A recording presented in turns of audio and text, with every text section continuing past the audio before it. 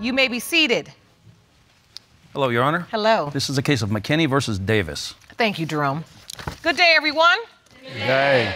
Ms. Mckinney, you are here to prove to the defendant, Mr. Davis, that he is your biological father. You say after your mother's tragic death and 2 recent medical scares of your own, today's results have become more important than ever. Is that correct? Yes, Your Honor. Mr. Davis, you say you are certain that you are not the plaintiff's biological father. You claim you didn't know that she even existed until a few years ago and claim another man raised her and he is her biological father. Is that correct? Yes, Your Honor. Ms. Mckinney, you say today's results mean more than ever. Please explain. Yes, Your Honor. Since I got diagnosed in 2015 with ovarian cancer, I felt the need that I need to find out who my children's grandparents are. So if I passed away, I just want them to have a family that loves them. I understand. How long have you believed this was your dad? Well, my mother told me that her ex-husband was Michael Davis. The defendant is my father. Also, family members have told me that Michael Davis is my father, and also my birth certificate reads that Michael Davis is my father. So your name is on her birth certificate? Yes, Your Honor. So you did sign her birth certificate? No, Your Honor. How did it get there? She had to put it on. Her mom had to put it on there because I wasn't even around or even with her when it happens. I didn't even, like I say, I didn't even know I even had a daughter. She never even explained to me. I objected. Back then they were married. So by law back then, if you were married, then that's your child's then father. That is you are the legal father to a child born in the marriage. Well, pretty much that's what I was told. Yes. And you are correct. I did not realize they were married at the time. So that sheds light on the situation. So it was your understanding that during the time you were born, they were still married? Yes. And so... They lived together. My grandparents bought them a house because they were pregnant with me, what I was told. All right. So, Mr. Davis, you were married to Ms. Mckinney's mother how long? 1 day. Well, I was with her for 1 day. What? Yes. Y'all lived together. You were married for 1 day. But they lived together. Tell the court what happened. What are you saying? What I'm saying is, the day we got married, I took off and we got married and I had to go back to work. And so once I finished my shift off and I went back home, my house was dark. And when I entered the house and I turned the lights on, I acknowledged my wife and 2 other guys. She in bed with 2 other guys. Did you just testify that on your wedding day, you came home to find your wife in the bed with 2 other men? Yes, Your Honor. Whoa. Can I speak? And was that the end of your marriage at that point? At that point, I left. And I went to Hot Spring. I realized that things was not going to work out because things that, I didn't agree with what she was doing. And so I left. And I didn't see her no more after that. So when's the first time you met Mr. Davis? The first time you met him? I found him, I was 18. I was dating a young man, and one night he asked me, we were talking about family. He was like, let me see your birth certificate. I'll let him see mine. And he looked at me and was like, I know your mama and your dad. I was like, oh, I don't know my father. I never met him. He was like, you want to meet your dad? And I was like, yes. And they called Michael and told him that it's a young lady here that got a birth certificate here with your name on it. And he asked them, well, who's the mother? And they said Antigone. So the next day, they came down and we met. And so how did that meeting go? Describe what happened to the court. They embraced me at first. Everybody accepted me at first as me being his daughter. And then, like, a couple years after that, it just faded. I feel like when my grandmother died, his mother, which she also believed I was his child, after she died, it was like things changed. Like all of a sudden, then I'm not your daughter. You tell other people that I'm not your daughter, but you tell me you didn't know at first, you had doubts, but then you knew yourself that I was your child. And like, so, privately. Did you feel a connection when you saw Mr. Davis for the first time? You said you all hugged. It seemed like they embraced you. I know, just take your time, honey. At that time, I looked at his mom and his daughter. Felt like I looked just like them. I felt like I met my dad. Like everything had erased. Actual cases. Her car had come through and slammed me up against the toolbox. There was a torpedo coming at my face. Personal injury court cases everyone's going to be talking about. You submitted the pictures to the court. Yes, ma'am. Tell the court who's in these pictures. I see you. Yes. And that's Mr. Davis's other daughter. And when you saw that picture, you felt like, I look just like her. Yeah, but this is the first time I felt that way. You also submitted a picture of you, and this is Mr. Davis's mother. Yes. And you feel like you saw a resemblance there as well. Me and my grandma was close.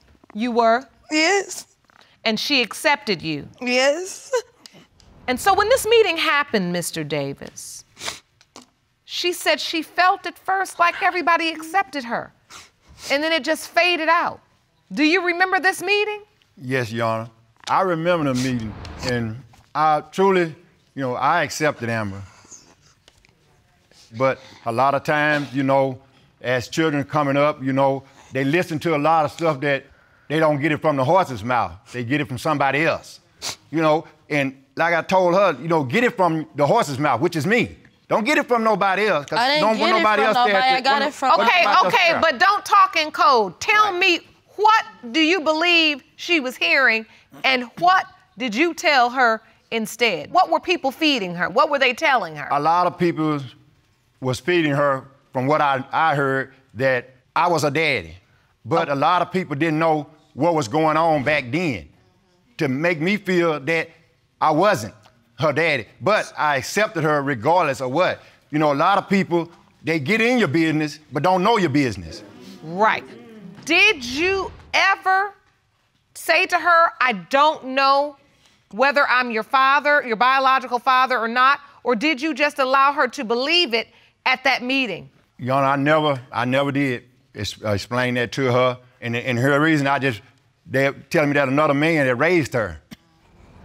But I never have met this guy. Who raised you? You knew him. Y'all used to hang together. Roger Williams, he raised me, pretty much. So another man raised you? Yes. Did he also believe, or were you ever told that the other man could also be your biological father? No, I put that in my head. Roger never told me that. It's always been Michael Anthony Davis is your father from everybody. Even other men that's supposed to be the father, they always said Michael Anthony Davis is your father. But, Mr. Davis, you believe that this man we're speaking about, Mr. Williams, could be Ms. McKinney's biological father. Your Honor, I'm not for sure about that. I don't know. I really don't know. Too. There's only one way to get a straight answer. He's here, so I'd like to talk to Mr. Williams. Jerome, please escort him in the courtroom.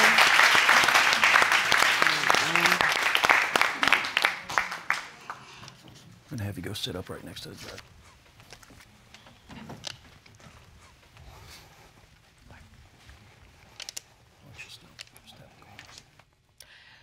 Mr. Williams, thank you so much for joining us today.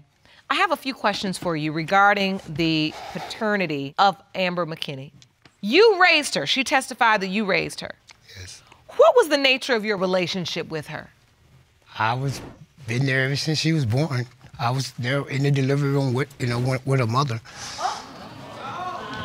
Did you believe you were her biological father? What did her mom tell you about her pregnancy? Well, after we've been together, and then maybe about 6 months, into the relationship, she told me she was pregnant. Did her mother ever tell you you were her biological father? No, her grandmother had said something once before. And what did she say? That she looked it like me. She said she looked like you. Yes. And then me and her mom had problems, and I left, you know, when she was about 2. When she was about 18, she lived around the corner from me, and we didn't know it, and we reunited, and we've been together ever since. I still treat her like she's my baby, you know. Mr. Davis, you brought a witness today. I'd like to hear from her. Ma'am, will you please stand? State your name for the court. Shauna Davis. You are Mr. Davis's wife? Yes, All Your right. Honor. Thank you for being here, ma'am. You are well aware that she asserts that your husband is her biological father. Yes, Your Honor. When were you first made aware of Ms. Mckinney? In 2000, we got a call from Amber.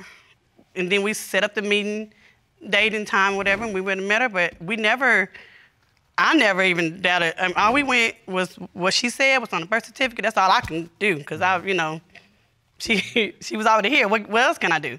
And so, and from then on, even to now, she's ours. Well, you've been in this courtroom today, so you understand that your husband has testified that he does not believe he is Ms. McKinney's biological father. Why you say that? Just a couple days ago, you told me something different. Like, that's what really hurts me. Like, I'm lying to me. Just tell me the truth. One day you say, oh, I believe it is, then, oh, I don't know, then. You ain't never not once told me that you felt like you wasn't my dad. We never doubted that she wasn't his daughter. Amen. There was no doubt. And you said amen? Yes, ma'am. Because why? You say amen when you agree. Well, but your testimony is opposite of your wife's. And at this point, I know how you feel, Ms. McKinney. I am here now bearing witness to the confusion and the polar opposite conversations and statements that are being said, and that's emotionally traumatizing. And that's why I run away. That's why I leave. And all you really want to know it's not for me. Can I just say this? Yes. It's not for me. I want to know for my kids. What if I'm dead? Where they gonna go? Like, what? And you I had first stage cancer. What if I found out it was second stage, third stage? What are they supposed to do? I understand that. And you deserve the answer, as well as your children. Yes, ma'am. I have those answers for you. Jerome?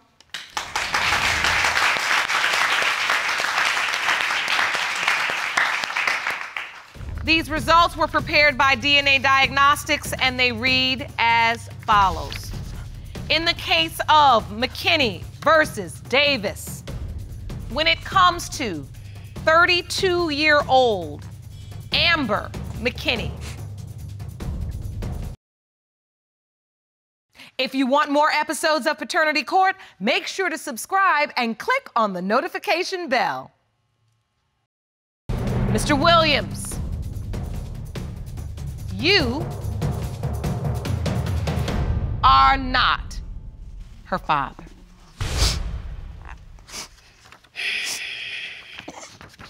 The next result reads as follows.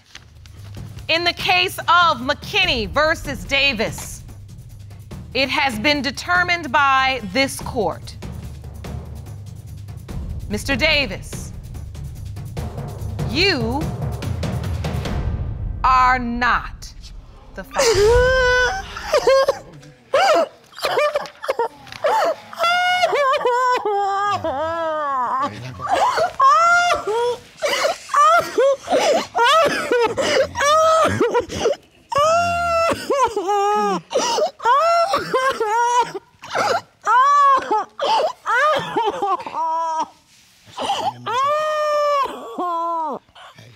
For you. It's okay, baby. We love you. Amber, we love you, baby. I'm sorry. sorry for putting you through this. No.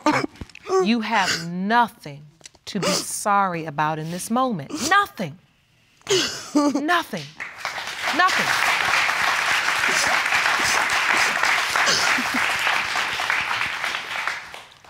You were told something as a child consistently, and you needed to know if it was true. I know this is difficult, and I know this was not the answer you expected, but at the end of the day, you at least have the truth. Take care of yourself, take it one day at a time, and know that you've done nothing wrong. And everything that has happened thus far, although painful, has led to this progress that we've made today. And we're gonna make more one day at a time, okay? Amen. I want you all to go talk to Dr. Jeff. I want you all to talk about how to move forward, how to stay in contact. I hope you all see this young woman needs your help.